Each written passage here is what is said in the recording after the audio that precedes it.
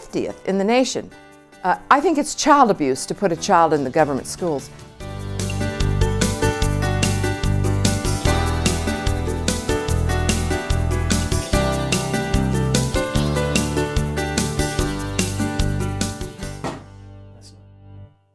So welcome to Timelines. Today I have Janine Hansen. She is the candidate for Lieutenant Governor of the great state of Nevada, but she's the independent candidate. And so the Independent American Party is your party. Welcome, Janine. Thank you so much for inviting me. It's a pleasure to be here. So she came in last night to the city of Reno from out in Elko? Elko, yes. That's it, right? That's about 4 or 5 hour drive along Highway 80. Uh-huh. Well, thank you for coming in. That's a heck of a place to run a statewide election from, I take it. Well, I've been all over the state. I've been to Vegas and Pahrump. I've been to Dayton. Last night I spoke here in Sparks. I've been to Reno a couple of times. Was in Winnemucca a few weeks ago, so I've been all over the state. Oh, very good. Elections are exciting, and a statewide election is even more exciting. So we're going to talk today in Timelines. We're going to talk about you and your background. We're going to go right into your life and success principles. Then we're going to really focus on your campaign, because it's really unique, and a little bit of background campaign. So first of all, you've been involved in politics for a long time. You're raised here in Reno? I was born and raised in Sparks and lived here essentially my whole life until I moved to Elko 13 years ago. Sparks High School, right? I graduated from Sparks High. I attended the University of Nevada at Reno, and then I graduated from Brigham Young University. So UNR, what years did you go to UNR? I graduated from high school in 70. I graduated from BYU in 76, so I went in between that. I was at UNR. Right after high school, I went to UNR. Yeah, UNR is a nice school. A lot of well-connected people in the city of Reno and Sparks have gone to UNR, of course. It's one of the top schools in the country now, it's the top 100. What did you study at UNR? Oh, I just did my basics there because I was just beginning. Uh-huh. I was there for about 2 years. And then you went to Brigham Young. And then I went to Brigham Young and finished. That's it? Unique. So you went to 2 full-blown schools. A lot of people go to JC, and then they go to their last 2 years. How was Brigham Young? I loved it because they had wonderful values there, and that was very, very much what I liked. And also there were so many opportunities and so many more people. I really loved it. You know, it's close but not close. I always consider us sort of on an island here in Washoe County. Sparks, Reno, Tahoe. It's about 2 hours to Sacramento, but then the next big city is Salt Lake, of course, and that's 8 hours. And it's almost all 8 hours across the mountainy high desert. Well, actually, now that I live in Elko, it's really farther to come to Reno than it is to go to Salt Lake. It's about 3.5 hours to Salt Lake, about 4.5 hours to here. And you get to cross Bonneville, Salt Flats. Yes. I see some big storms come up through there. It's kind of neat. It's neat out there. It's a long drive. That western states, we have long drives between our cities. Yes, well, I drive during the legislative session because I stay in Carson City. I drive every week from Elko to Carson, so I'm really used to that. Well, we're going to get into what you do in the legislative, and we'll talk about your campaign in the second part. But let's go your life and success principles. So the first is be faithful to the Lord, constitutional principles, and family. Those sound excellent. So what does be faithful to the Lord mean, and how do you apply that to your life? I think the Lord has a plan for all of us. I think that we just need to find out what it is. And so I have spent a lot of time in my life. The Lord really set me up to do these things. When I was in high school, I didn't want to be on the debate team, but my drama coach said to me, "Oh, you don't have to be on the debate team, Janine, but your drama grade depends on it." So 3 days later, I went to my first debate, and that taught me how to think and how to analyze issues, and it was very important along the track. I also learned to type in high school, and I've written a newsletter every month of my life, so those were very important things for me to learn to do. And so as I progressed, my family was very involved in politics, and so I had an innate interest in those things and constitutional issues, and it just kind of pulled me into it. The real thing, the first thing that really got me involved was when I was a young woman. Was the first time I testified at the legislature was on the abortion issue, which I am pro-life. I was 19 at the time. And then after that, the so-called Equal Rights Amendment came up. And it was very detrimental to women. It would transfer, as Senator Ervin said, all legislative authority from the states over school sports, prison regulations, insurance rates, anything that made a difference between men and women, girls and boys, into the hands of the federal courts and the federal bureaucrats. And, you know, that's bad because we don't have any control over it then. So I led the fight in Nevada to oppose the so-called Equal Rights Amendment, and we were one of the 3 states that stopped it. And well, that fits right into your second principles, constitutional principles. yes. I assume that when you talk about constitutional principles, too, you also link in the concept of government closest to the people is best. That's right. I feel like the Constitution is divinely inspired. So as I'm trying to do what the Lord wanted me to do, I always ask what I'm supposed to do. It isn't always what I want to do. Plenty of times I used to get mad and want to quit this whole thing many times, but I felt that I was drawn back into it by the Lord. So constitutional principles are the bottom line for me. I think they were, that all of our founding fathers were inspired to bring us those constitutional principles, which are the principles of liberty. But we can't have liberty unless we are willing to sacrifice for it, and unless we are willing to keep the principles upon which liberty is based. We have to keep those in our lives. Very good. And then finally, your third principle that you live by is family. Yes, family is the basic unit of society. Family was given to us by God. Family is what keeps society together. What's happened in America today, which is so sad because so many people are casualties. The family is really under attack by government and by society, and so we have government trying to solve this problem, spending more and more money, making things worse and worse. And so we need to go back to the basic family principles where family is sacred, where we're taking care of our children, and that and those principles of being responsible for family, being responsible to ourselves, being responsible to our children, those families can hold society together. Right now, we see it disintegrating all around us. Well, a little bit about your family, though. You've got 4 children. I've got 4 children. And a lot of grandchildren, like 15. 15. And 3 of them are still in Nevada, which is nice. 3 of my children, yeah. 1 Arizona, so they're all fairly close. The closest can be. Where do they live? I have 2 girls in Reno, 1 son in Elko, and 1 son in Arizona. You know, one thing about our area, and you talk about Reno and Nevada, where I'm from in the Central Valley, we do everything you can to escape, unless you have a farm, almonds or walnuts are hooked to the land. Then you have to come back for my cousins. But in Nevada, a lot of people will leave, go to school, and they'll come back. This is where they want to live.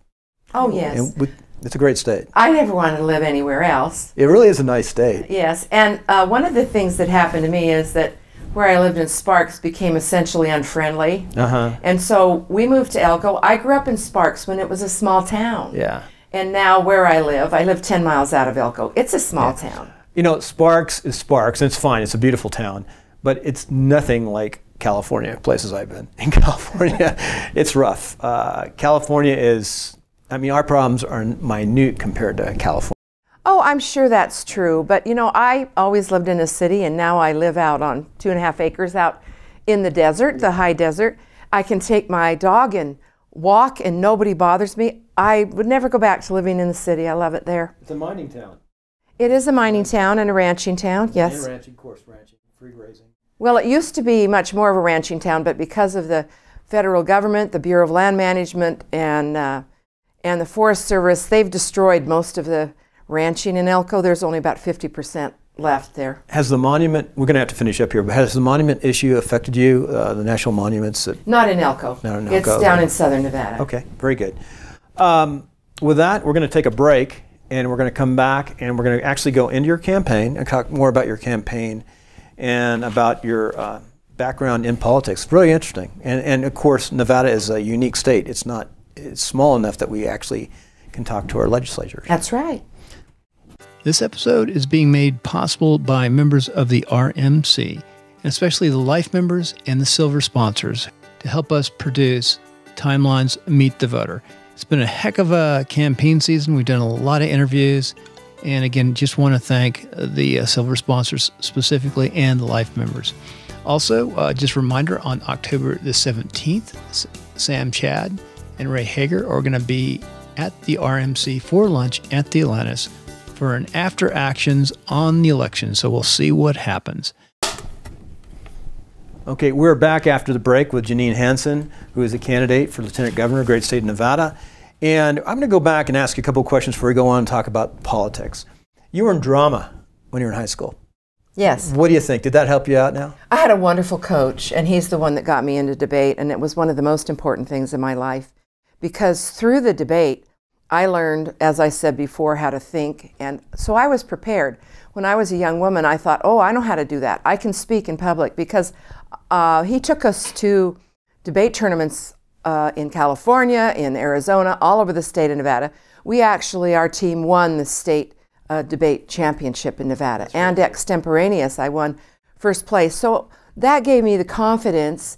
And I think that was just the hand of the Lord in my life, leading me and preparing me, and to be able to do these things. So when they asked me to do them, then I wasn't intimidated. I could go on TV, I could go on the radio, because I had essentially done these things in debate. First time I saw you was the RMC's debate forum they had, which Robertson didn't show up. No, he didn't come. And we'll talk about that later. The four other candidates, Republicans, but he didn't show up. But you did a great job. Everyone liked you.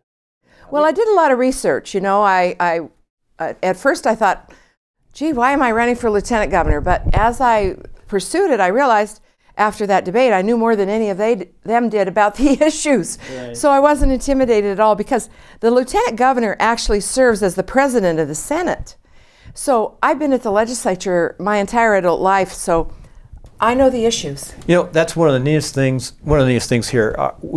Carson City is just down the street from us.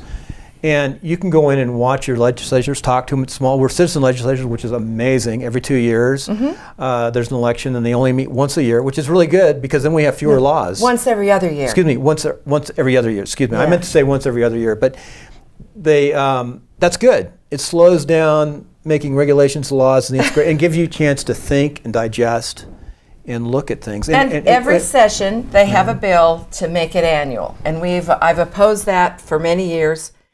We're much better off the way it is. Oh, Texas, absolutely. a much bigger state than ours, only meets every other year. So it's a good system.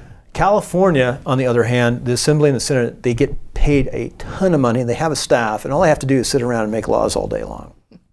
That's crazy. Well, it's bad enough in Nevada. They had over 1,200 bills introduced last session. So let's say somebody wants to do what you're doing and become a citizen legislator when you're not running for office, of course. Citizen lobbyist. Lobbyist, excuse me, citizen lobbyist. What do they have to do? Well, all you have to do is go to the legislature, and the minute you step your foot in the door, you start learning how it happens, and you work on that. What I've done, though, is that I go all over the state and give citizen lobby workshops for free. I'm available to do that for any organization, for any group that wants to bring me in. I teach them how, from their own home, from their own computer, from their own phone, they can make a difference at the legislature. During the sessions, I usually send out over 150 alerts on specific issues. We started following over 500 bills, and we let people know what they can do. And if they can send an email, we give them very brief explanation. We give them a link to the bill. We tell them specifically who to contact. And that makes a huge difference, because it makes, everybody's busy. Everybody's got jobs and kids and families. And so we make it easy for them to spend a few minutes and make a difference at the legislature. Very good. So you do have to register, though, right? Everyone That's going to be a lobbyist has to register, and it costs, I think, about $15 a year. Or is it for a session? For a session. Okay, yes. For every 2 years then. Yeah. So it's a 2-year cycle when you register. Interesting. Yeah. That's interesting. And they do charge to register. Well, they take your picture, they give you a badge, and you have to wear it all the time in the legislature. One of the best things that happened was that they used to have, of course, all the citizens lobbyists registered, and then they had people like me representing. I represent the Nevada Families for Freedom organization and the Independent American Party. But who wasn't registered, as the largest number of lobbyists are government lobbyists.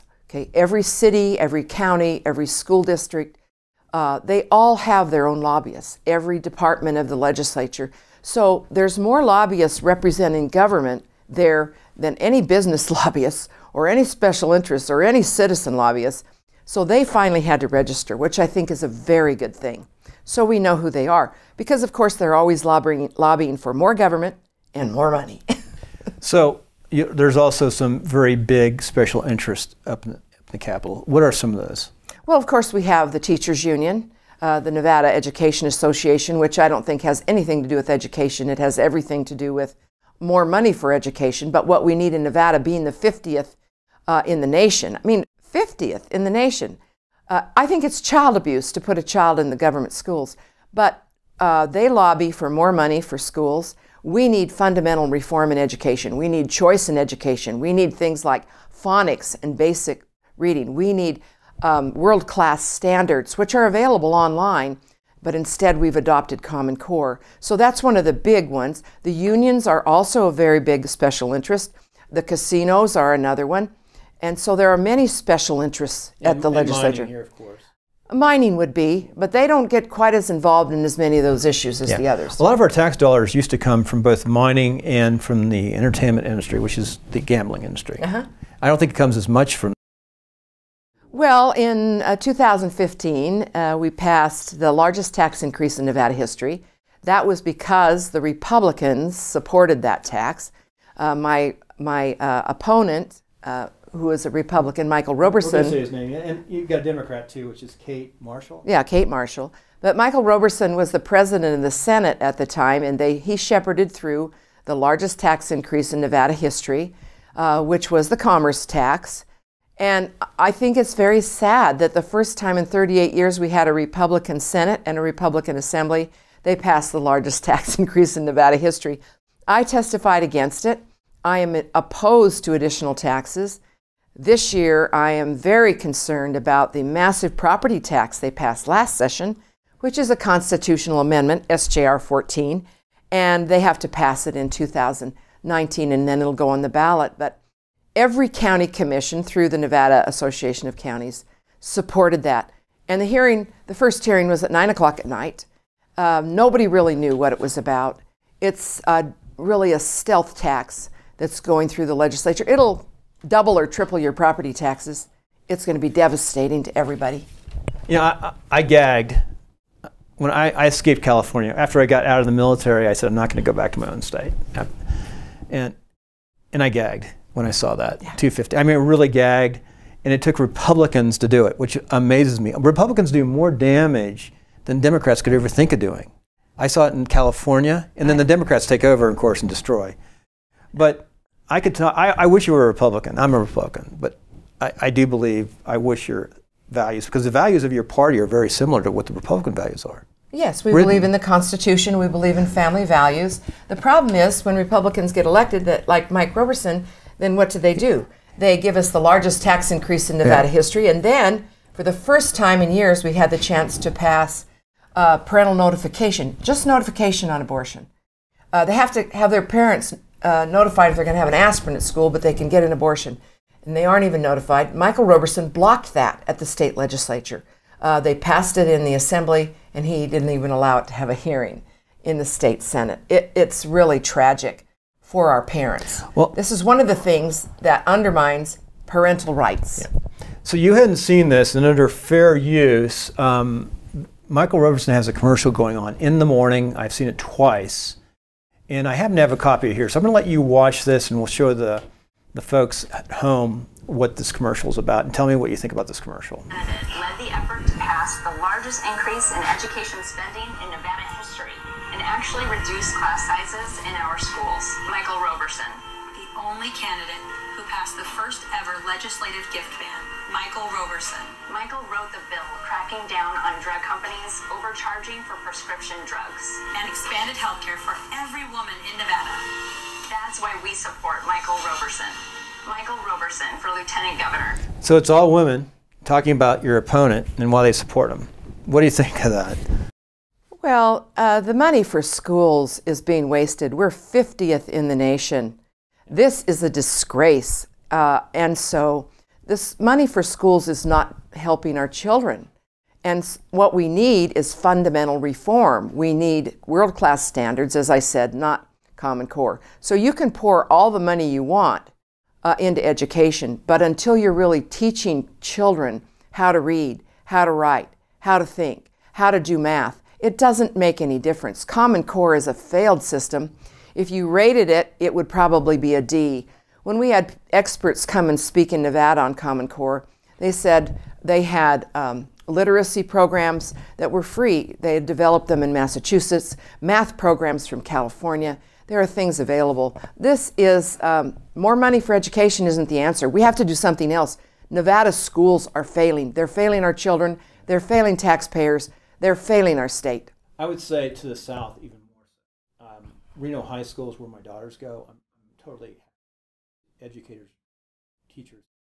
But there's other schools in Reno Sparks that are also failing. But everywhere in the state, there are schools which are not educating our children. I think it's child abuse to put a child through 12 years of school and they can't function and get a job.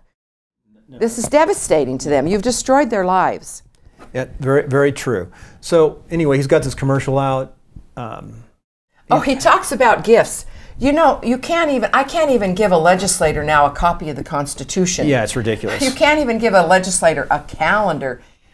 It's bizarre. And so I think that gift, the anti-gift package he promoted was ridiculous. You know, the state's supposed to be about freedom and liberty, the state, less so in California.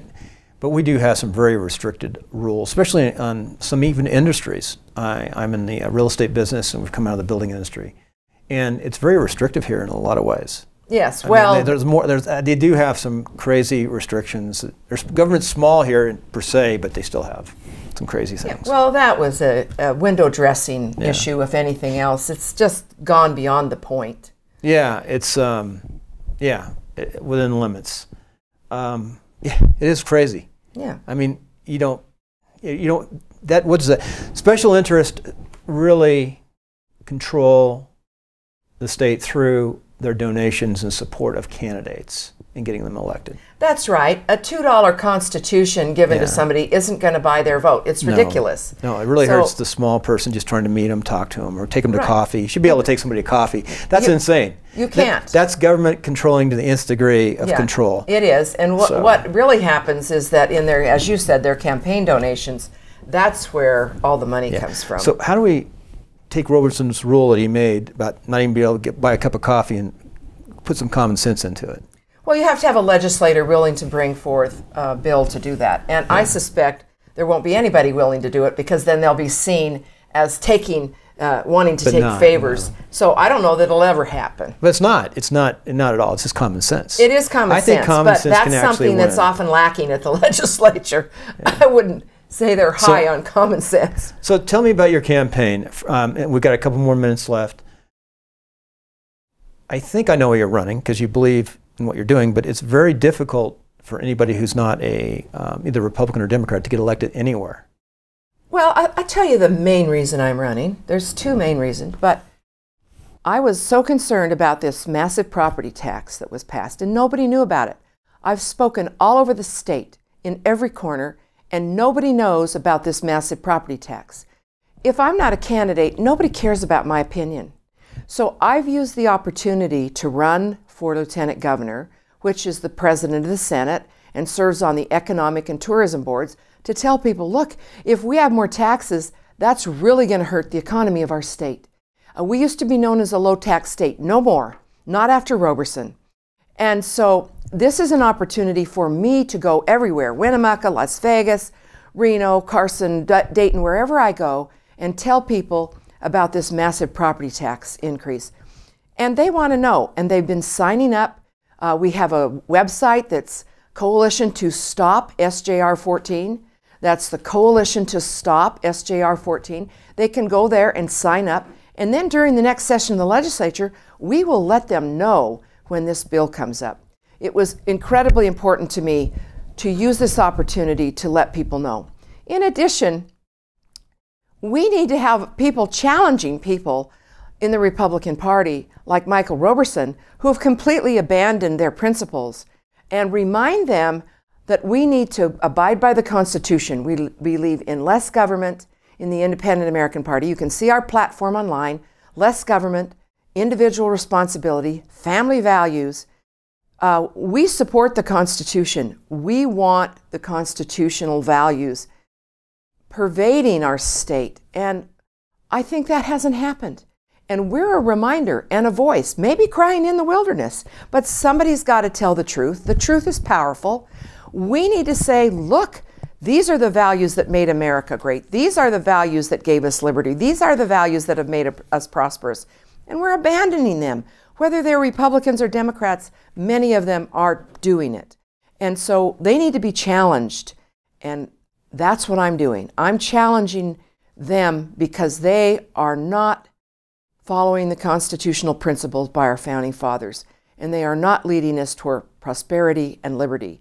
But they're leading us to enslavement by the government. Do you know the average person pays between 50 and 60% of their income in federal, state, and local taxes? And most of that is hidden taxes. And we just can't bear to have any more taxes. That's more than we pay in housing, in education, in healthcare, and transportation. It's more than we pay in anything. Yeah. And so we are being destroyed by the government and enslaved by taxation. And that's the biggest threat to the family. Because of economic problems, families disintegrate. This is a family value. Taxes are a family issue. Well, there's no doubt. I can't argue those. And as far as I know, those are all Republican principles. That's what's sad. Yes, they should be. They are, but they are. So, you just find that in the platforms. That's right. But what we're reminding all of you of is come back to where you came from. Yeah. If Republicans were abiding by those principles, the Independent American Party wouldn't exist because there wouldn't be a need for it. But because Republicans give us the largest tax increase in Nevada history, they stop parental notification on abortion, they perpetrate more and more and more government, there has to be somebody out there saying, stop! Very good, Janine. So what we always ask, if we're out in Elko, yes. Where do we eat? Well, the famous place in Elko to eat is the Star Basque Restaurant, and they serve family style, and you'll never get a bigger steak. So sounds good. It's a great place to go, and that's where everybody, if they haven't been there, they need to go in Elko. And it must be local out there. They must have steak. Oh yeah, well, you know, Elko used to be the third largest cattle county in the nation. No more because of the BLM, but it used to be. Very good. Well, thank you. I appreciate it. Have a safe trip home. Thank you. It's wonderful to be here. I appreciate the interview. And maybe after the campaign next year, some cycle, we'll bring you back on. You can explain more about the process down at the state capitol. That sounds what you teach. That sounds very interesting. Oh yes, I'd love to do that, and it's simple, and people can get involved. It is here. Well, thank you. Thank you. That's good. Hi, this is Bill, and thank you for listening to this episode of Timelines. If you could go right here and subscribe on YouTube, if you're watching on YouTube, of course, and watch a few more movies over here. And if you're listening to on iTunes, go ahead and subscribe. Appreciate it very much, rating and review. Till next time, take care and always make it a great day.